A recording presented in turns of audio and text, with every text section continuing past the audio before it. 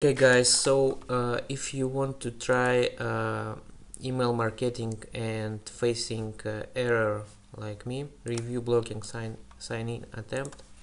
So I'm trying to send message from Atomic Email Studio. This is message, and when I try to send using a server Gmail, it's displaying such error. So what you need to do is simply click on this secure your account, and here we should select no, don't need to change password, review your details, and here disable access for less secure apps.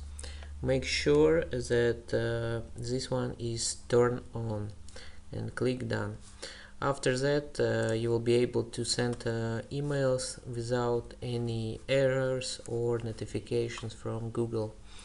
Okay guys, I hope this video helps you, and make sure to subscribe to my channel, and I have also put a link to automatic email service in this video description below, so make sure to check this.